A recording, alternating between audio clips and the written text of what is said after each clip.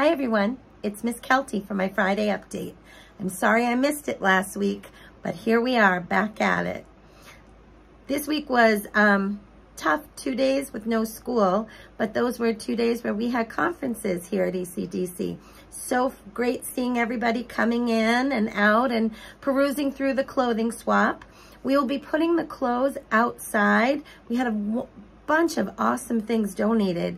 We'll be putting them outside in bins next week and leaving them out at arrival and dismissal so that you can kind of go through if you weren't able to get here during conferences and grab some things. Because remember, this is a swap in the sense that people could bring things and people could take things. But if you didn't give, it's still okay. We'd rather get them into the hands of anyone who can use them. Some really cute things. We focused on that, that toddler to preschooler age. There are some diapers here that someone had donated. There's some shoes. So please come check it out. Again, next week, they'll be out in bins, weather permitting, in front of the building. And then at the end of next week, anything that doesn't go, we'll donate after that. December 1st, tuition payments are due. If you haven't done that, please send those into Miss Laura. That's very exciting. Also, the applications are out for next year. So if your student is coming back to ECDC next year, you do have to complete an application. You do not have to submit a registration fee. New students do have to submit a registration fee. So there's two different applications. If you're a returning student, that came home in your child's backpack, so just check for it. Laura did a personal application to everyone. If you have siblings that you'd like to apply, that's a new student application, and those are available. They're linked, both are linked in the bottom of the email this came in. Laura has them at the front office if you need them.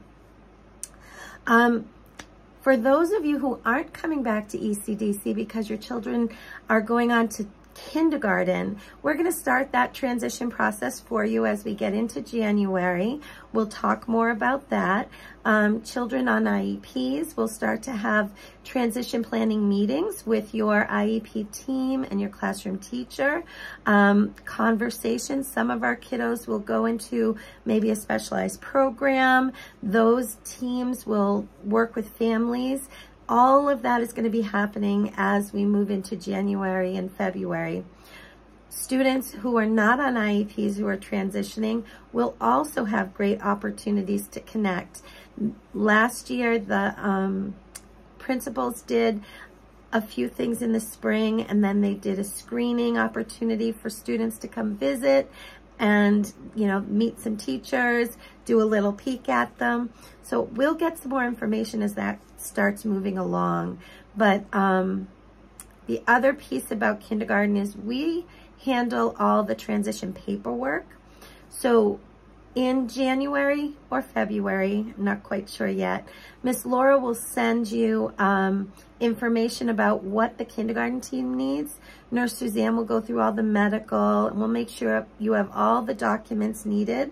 You'll give those to us in this office, and then we will put the packets together and transfer them to your child's kindergarten school.